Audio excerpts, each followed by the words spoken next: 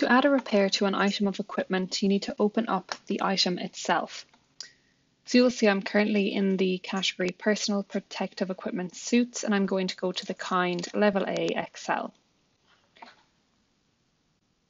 Here I want to add a repair to this particular item. Once you open it up, you have the option to click on Add Repair. Give your repair a title, which can relate to what needs to be done on the item. You can select what caused the issue and assign it to a member of your team. It is automatically switched to yes for the email notification to go out, and the item will be marked as out of service until this repair has been completed.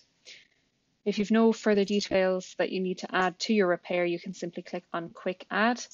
However, I'm going to click on Create Repair. Here you can add in further details such as instructions regarding the repair, what needs to be done, the exact steps. You can give it a due date so that your team member knows the repair needs to be done by this date, and any other details such as the activity, where the issue was caused, or any repair costings related to the repair.